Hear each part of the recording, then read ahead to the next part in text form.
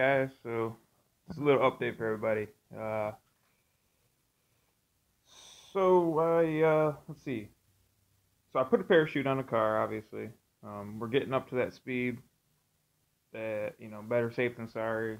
Rather have it and not need it than need it and not have it type thing. So the mount is from Motion Raceworks. It's a complete bolt-in deal. You don't gotta do anything, customize anything. You just take off the rear bumper cover, and then you take the crash bar out, and then their mount bolts right to the car. And I also bought it with a Stroud parachute. I got all this from Motion. So a Stroud parachute is a 430 parachute, so it's good up to for this weight of car, it's good up to 200 mile an hour, and then you would need a double parachute, but we'll never get up to that speed. Um, so yeah, they make all kinds of different parachutes. You have to look at a chart, and you look at the weight of your vehicle and the speed that you're going, and that'll tell you what type or size of a parachute that you need. So anyways, I got this all from Motion. I also got their release cable kit, which I'll show you on the inside of the car. I temporarily put it here. Hope you can see that. It's kind of dark in here. But it comes with clamps to mount it to like a roll cage. So I mounted it up there. So when I'm sitting in here, I can just reach up there, pull it, and that'll release the parachute. I think it's going to be good there, but we'll test it and make sure it's comfortable there. I could also mount it down here somewhere by the shifter where I can pull it that way if it ends up not working out up there. But, we'll see how it goes. But I'll show you in the trunk here. It comes with quite a bit of cable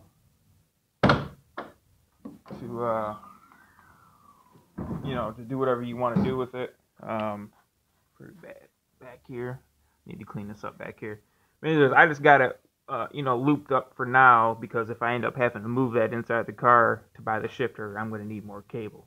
But when I figure out exactly where I'm going to keep it, you can cut these cables. You can trim them shorter. And all it is, you see the jacket here, and it's got the cable coming out. You go in the car and you release the handle like you're pulling the chute, and this cable will suck back into the inside of the sheath. You measure what length you want. You just cut it with some bolt cutters. Will cut through it pretty easily, and then it'll snip it off. And then you close the handle on the chute, and then the cable will come back out, and then you're good to go. You can just stick it through in here. When we go to the track and we end up using this, we'll go through how to pack it. I didn't know how to pack it before, but I've packed it a couple times now. And it's pretty simple once you get the hang of it. It's not too bad. It's still a pain in the ass to compress the spring and get this all folded in and a little loop through it, but not too bad. So yeah, that was something that I wanted to get on the car, because as we keep going up in speed, it's a heavy car, so I want to be able to stop it if something were to happen, the brakes fail, a hose blows, or whatever, the brakes start fading, at least I got something for backup if I need it. So we got that. And then next, let's see, I think that was the last video. The last video, we went to the track.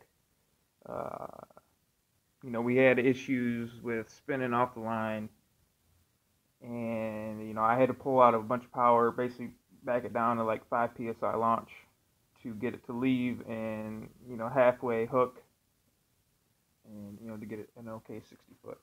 So like I said, we have strange single adjustables on it now, and that's it basically. There's no adjustable upper or lower control arms, no anti-roll bar, nothing back there. So what I ended up doing is going and getting a coilover setup from Viking Shocks, which if you guys don't know about Viking is what's the best way to put this? Viking is like you got your cheap shocks, like your single adjustable, $100, $150 rear shocks, like the Stranges that are on it now. And then you got the super high dollar, Santuff and Penske shot. You got the double adjustable super high dollar that are on like fucking Pro Mods and that type of stuff. The $2,000 shocks. And then, then you got stuff that's kind of in the middle, and that's where Viking kind of fills that gap. The guy that runs Viking used to work for QA1. He left there, went out on his own, and started making, in his words, a better shock for less money. So these are double adjustable. See if I can turn them. Get you a shot of them. Double adjustable. Viking. These are the Crusader line. They got two different lines. They got a little less inexpensive one that's still double adjustable, but I forget what the name of it is, but it's a more of a street shock, an everyday driver type of shock. But both of them are double adjustable. I think you got 19 on the compression, 21 clicks of adjustment on the rebound. And then to get a coilover in the back of a Mustang, UPR sells this kit that includes this bracket, for the top where it goes up into the trunk, and then this bracket to mount to the lower control arm bracket. So you can get that, and you can do a coilover setup. The shocks came with the coilover, mounts here, and the spring as well. Came from Viking. We're gonna start with these springs. These are a 10-inch, 150-pound spring, which is, is a drag specific spring. If you're gonna be riding these on the street a lot, you probably don't want to go with that light of a spring. But for what we're doing, 150 pound is right about where we're probably going to end up being at. So we got them. These are your billet aluminum spherical bearings for the rear end. The 8.8 housing has a rubber bushing in the housing where the upper control arms connect. You get a lot as they wear out, and even new, there's quite a bit of play, which that's designed into it. They want a smooth ride in a a stock vehicle, so they put rubber in them, and for drag racing that's not ideal. When you leave the line, you got to take up that slop in the rubber before you get any kind of reaction of the car. So you put in a spherical bearing, so there's no give. It's as soon as you release the trans brake, it's going forward. There's no slop to take up. So we got them, and we got to get them installed.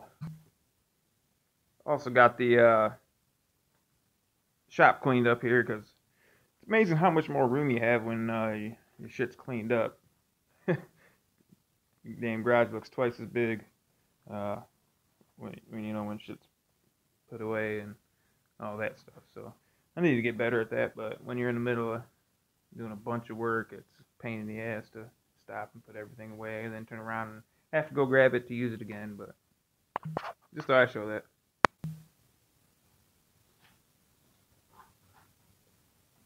Alright, yeah, so a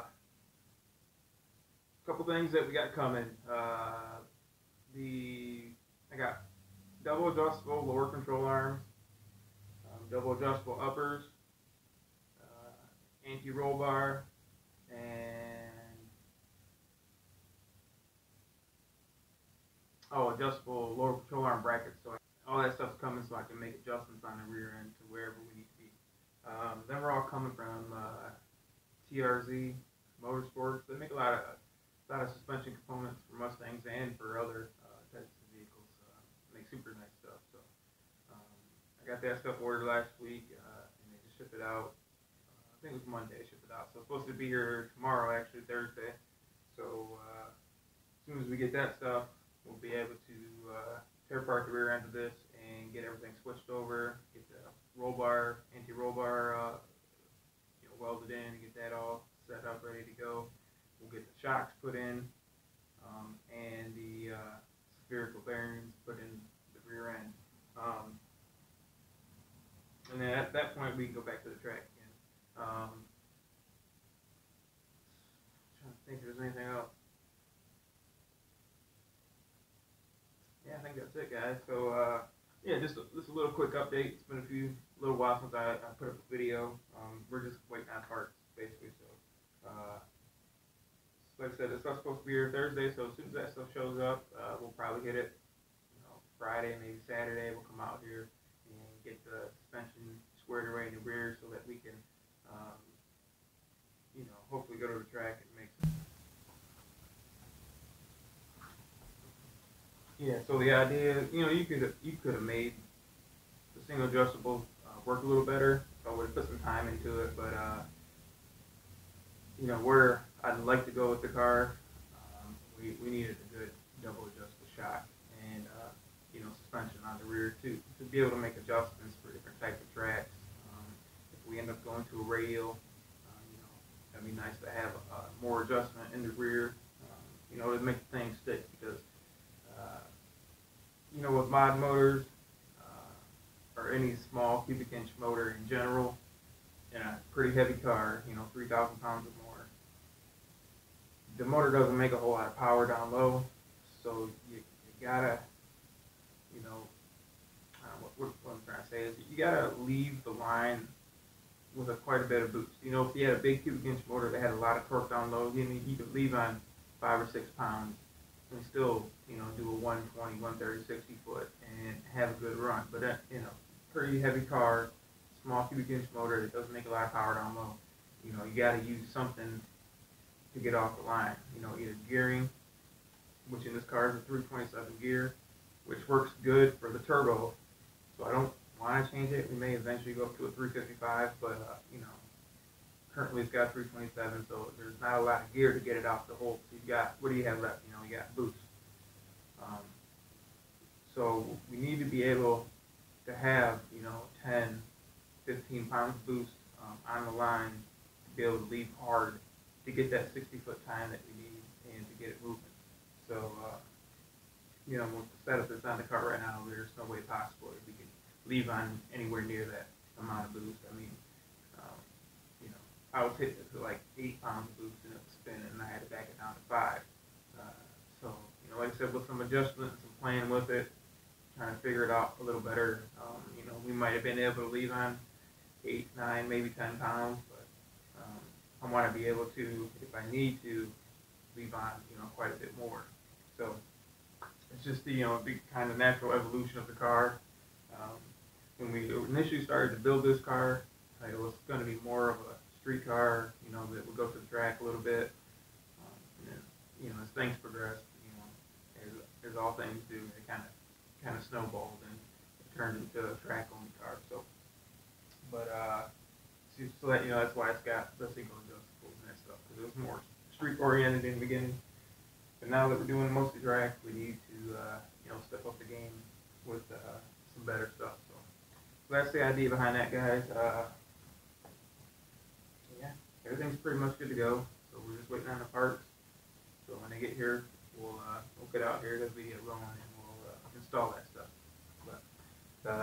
But that's it. That's all I got for you guys today. Just a little update, and just stay tuned for the next video. We'll get the suspension stuff all installed, and we'll be back to the track, get this thing dialed in the rest of the way, and then we can start going to some races. So, all right, guys.